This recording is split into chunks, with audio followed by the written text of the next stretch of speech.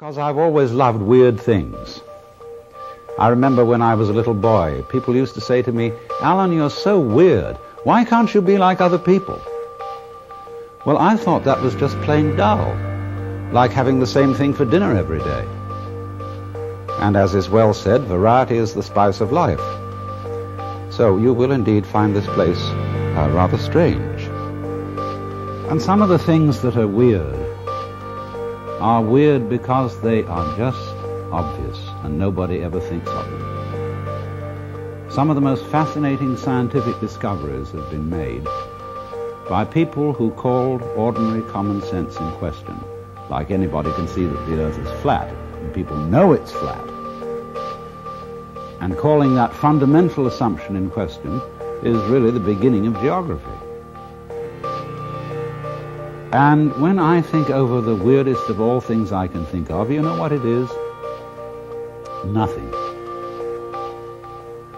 The whole idea of nothing is something that has bugged people for centuries, especially in the West. Because we have a saying in Latin, ex nihilo nihil fit, which means that out of nothing comes nothing. You can't, in other words, get something out of nothing. And it's occurred to me that this is a fallacy of tremendous proportions that lies at the root of all our common sense, not only in the West, but in many parts of the East as well. And it comes up as a kind of terror of nothing, a put down on nothing, on everything to do with nothing, everything associated with nothing, such as sleep, passivity, rest, and even the feminine principle is often equated with the negative principle. Although women's lib people don't like that kind of thing, but when they get through understanding what I'm going to tell you, I don't think they'll object. Because what has struck me is that nothing, the negative, the empty, is exceedingly powerful. I would say, not ex nihilo nihil fit, out of nothing comes nothing, but I would say you can't have something without nothing. But how do we basically begin to think about the difference between something and nothing? I can say, there is a cigar in my right hand and there is no cigar in my left hand. And so we get the idea of is here and isn't or empty here. But behind that, of course, lies the far more obvious contrast of solid and space.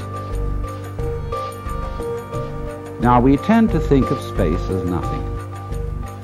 When we talk about the conquest of space, there's a little element, notice, of hostility in that phrase. But actually, we're talking about the conquest of distance. Space as such, that is to say, whatever it is that lies between the Earth and the Moon and the Earth and the Sun, is considered, especially since the Michelson-Morley experiment, which proved there was no ether, is considered to be just nothing at all. But to suggest how very powerful and important this nothing at all is, let me point out to you that if you didn't have space, you couldn't have anything solid. To begin with, without space outside the solid, you wouldn't know where the solid's edges were. For example, you can see me on the camera because you see a background here and all around me, and that background shows up my outline. But if that wasn't there,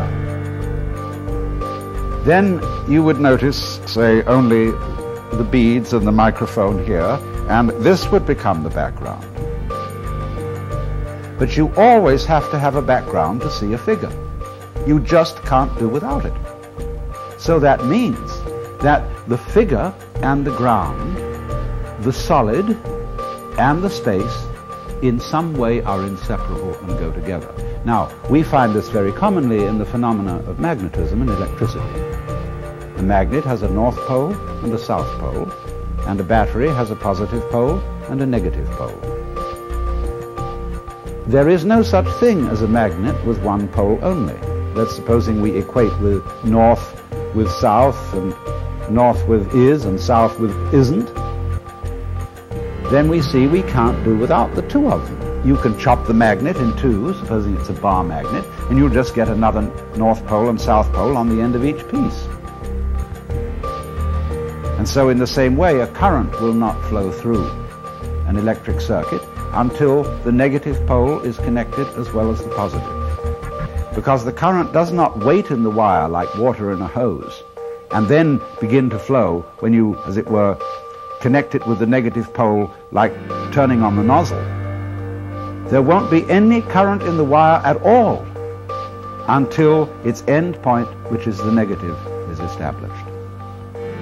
So what this is trying to get into our basic logic is this, that there isn't a sort of fight between something and nothing.